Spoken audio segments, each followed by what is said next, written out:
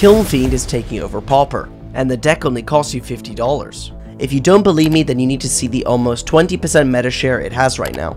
With Kiln Fiend, Swiftspear, and Festival Crasher as your main 3 threats, the deck is focused on pumping these creatures up with cheap spells like Ancestral Anger, Lava Dart, and Mutagenic Growth. You can then use Temur Battle Rage to unload the damage onto the opponent. Here's some gameplay of the deck. Our opponent is at 18 life and they are dead.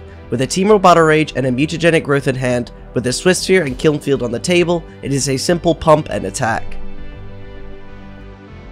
If you want to see more of this deck, then check out the video on my channel or the link in the pinned comment.